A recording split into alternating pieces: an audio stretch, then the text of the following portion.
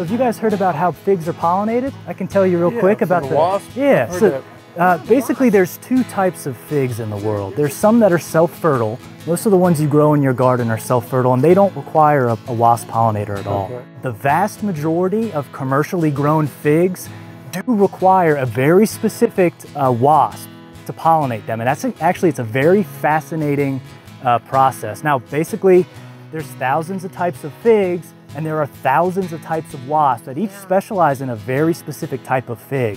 But basically what a fig fruit is it's a flower with a lot of tiny little flowerlets, much like a sunflower, but it's twisted in on itself. So that's what forms that fruit. And now there's a tiny little opening down on the bottom that only lets in one type of insect, and it's these very specific wasps. The type of fig that they enter, again, has to do with the type of fig that it is. The figs that require wasp pollination have very short flowers. And so the wasps are able to lay eggs at the base of those flowers.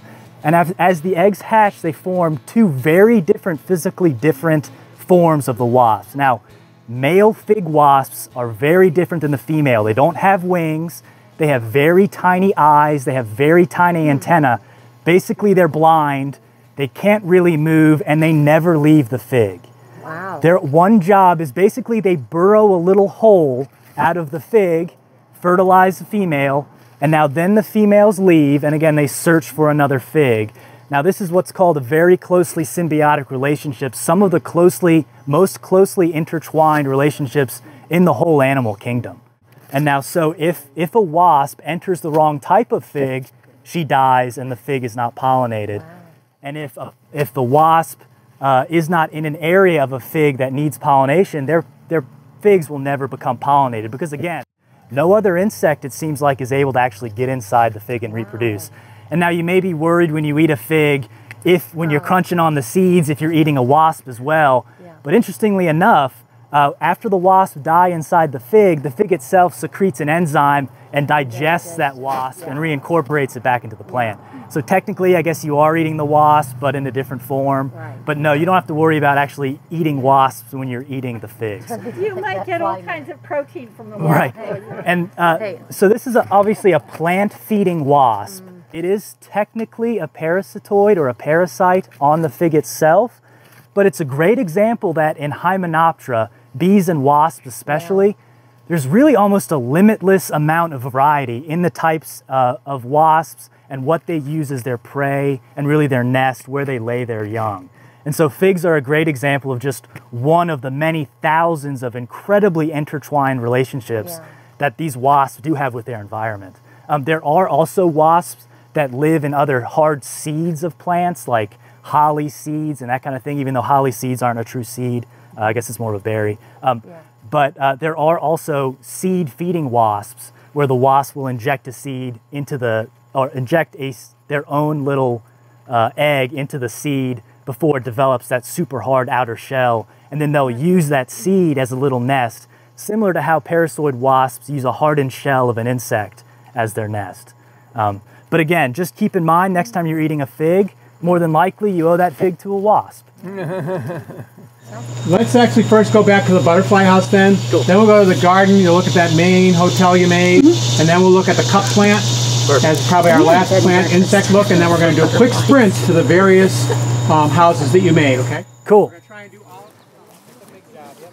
And so real quick, these right here are two butterfly houses that we installed here. And now butterfly houses, really what they're engineered to do is give butterflies a place to spend the night. Normally, a lot of butterflies will find maybe a hollow in a tree or a very sheltered spot to spend the night. This kind of recreates that kind of environment just to give them a place to live for the night. So this isn't engineered to give butterflies a place to lay their young or anything to that regard. But as an added benefit, it also gives shelter to a wide variety of other insects as well. So wasps, moths, ants, really any insect that's passing through the area. If it's caught out in a storm or caught far from home, butterfly houses like this are a great way to kind of just give some extra shelter onto your property if you're not able to have grass tufts or trees with a hollow in it or anything like that. So this morning I noticed there were some wasps kind of warming up for the day. It looked like they were some solitary wasps, which again are very docile and they're a pleasure to watch. But so if you do ever have something like this on your property, just be aware that there will be more taking up residence in these houses than a butterfly. But also we've seen plenty of butterflies use them as well. So it's just something, you know, cool to put on your property. It does look neat. That again just provides a little bit extra habitat. And why they wouldn't be laying their eggs in there and raising them is because they lay their eggs on their food plants. And since you don't have any food plants in there, they're not going to be reproducing in there. Where can you find plans to build them? Online, you can find them very easily, or just at the end of class, talk to me. I'll tell you exactly how to make it. Is that just hollow completely inside? Exactly, hollow completely on the inside, and then the only specific thing is just you want to make these wide enough to let insects in, but kind of small enough to keep birds and other predators out. And then, just like Pat said, another important thing to keep in mind, especially if you're planting to attract butterflies, is you'll always want to have a plant that attracts the adult form, something that has easily accessible nectar sources for that adult to live on, and also larval host plants. Well, they'll want to lay their eggs. Try to have both of those in and around your garden. You'll have a good supply of caterpillars and butterflies as well. And another important point is to get that one moment we're looking at butterflies and moths as these gorgeous, you know, flying insects through the air that are just flitting around and decorating our gardens. And the next moment we're looking at the white butterfly and thinking pests. And of course, once again, let go of that paradigm. You know, it's just basically herbivores and carnivores, and if you get balance, none of them are pests, and they're all beneficial. They're all just part of the world, you know? It is a different paradigm. It's a paradigm that we don't like, you know? No. We want good and bad, you know? And all the time. And one of my favorite examples is thrips feed on spider mites. Thrips are a pest. Oh, wait a minute, but they feed on pests. So it's just like, you know, you just don't really want to get into that paradigm, because then you find yourself sometimes going over the top. And when I start talking about milkweed, I've got an example that I'll share with you of people just like losing track of the fact that it's about balance. It's about the world already works. We want to help to repair the damage we've done, and then it's on automatic. It doesn't need us. The world has done very well without us. In fact, the opposite is occurring. Okay, let's go look at the bee hotel. But basically, the vast majority of solitary bees here in the States live in the ground. About 70% make their burrows in the ground. And so when you're looking around on your property and you see a hole in the ground with a pile of soil next to it, there's actually a good chance that that's actually a solitary bee or wasp making their nest in the ground. Now, the other 30% of solitary bees in the States make their nest in holes that have already been bored in dead trees. Mostly a dead standing tree that's been bored into by beetle larvae and other boring insects. So these creatures don't make holes themselves, but actually, because of that, it's very easy for you to supply them housing in the form of a man-made bee house. And so what this house, again, attempts to recreate is a dead standing tree in nature that's been bored into by beetle larvae. And what those native, or those solitary bees do, is they'll find a tunnel like this and they'll go down to the bottom. And they gather a ball of pollen about the size of a pencil eraser. They mix it with a little bit of nectar, but it's mostly pollen. And they put that down at the base of the tunnel. And then they lay an egg right on top of that, and they seal off that little room, commonly called a cell. And they repeat that process until they fill their whole tunnel. Most lay about 12 eggs or so in a 6-inch deep hole like this one. And now what they close those entrances in differs depending on species, So now, as we can see here, there's a lot of mud that's been used to close these holes. That was done by a mason bee. Now, mason bees, just like a human mason, they use mud and maybe some small rocks to build pretty solid mud walls for their nests. Another very common solitary bee that nests in wood is a leafcutter bee. And if you couldn't tell by their name, they use pieces of chewed up leaves to close off their cells. And actually some species also use leaves as a type of wallpaper to coat the inside of the tunnels to kind of protect their young from fungal outbreaks and that kind of thing. I recommend, after I talk real quick, come and just look at the entrances to these nests that have been sealed. There's also a very beneficial type of wasp called a humanid wasp, or commonly a potter wasp, that also do take residence in these houses. Now they eat small caterpillars and they provision their cells with small caterpillars and other prey for their young rather than using pollen. I'm going to jump in.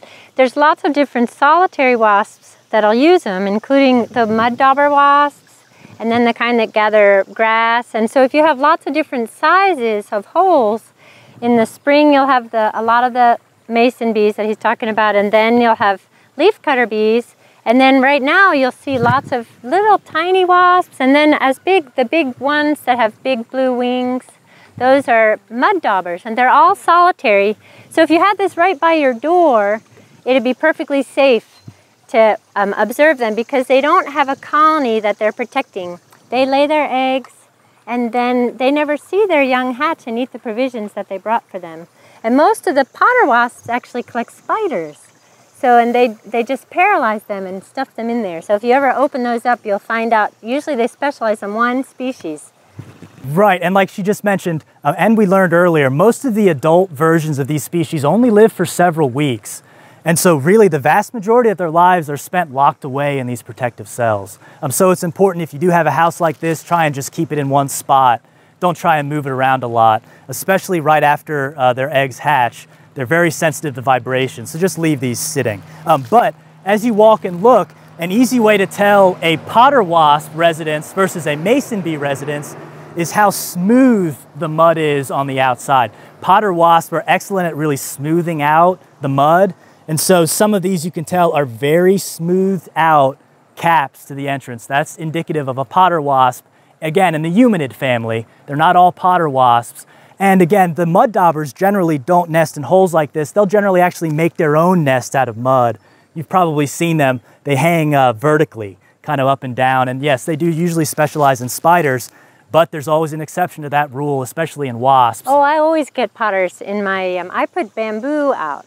So they definitely use Right, them. yeah, I've never actually seen that. But yeah. So again, take a look. There's also some more rougher looking caps, and that's indicative of a mason bee. They just don't take quite as much time to smooth out that edge. So if you'd like, just take a quick look and see. I don't really notice many leaf cutters taking up residence in this, but leaf cutters are more of a late spring all the way to late summer bee. And so like Nancy was saying, these are really a true community of bees where there will always be something active depending on their life cycle, and maybe the leafcutter bees in the area just aren't really active yet enough to really be provisioning these houses yet. And one of the other things we wanted to talk about while we're out here is farmscaping. And so a lot of the little bees that use cavities will use things like elderberry or raspberry stems.